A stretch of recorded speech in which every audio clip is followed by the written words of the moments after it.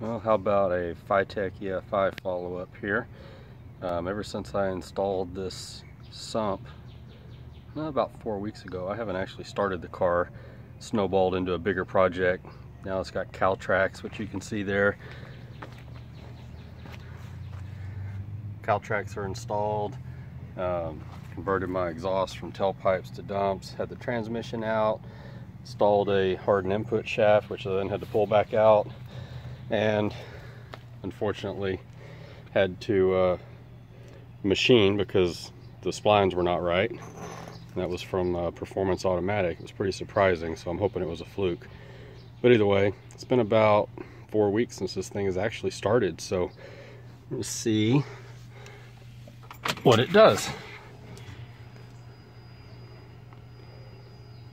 I don't know if y'all could hear that. The fuel pump just cycled, just went off. About 3 seconds after the fuel pump goes off, it squirts a prime shot of fuel. So let's see.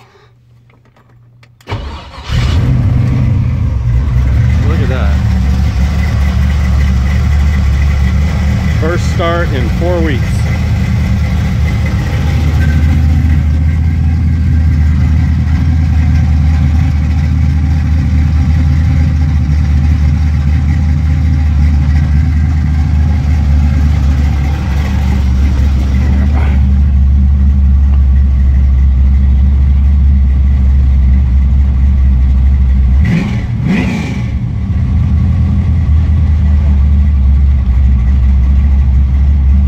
Not too shabby.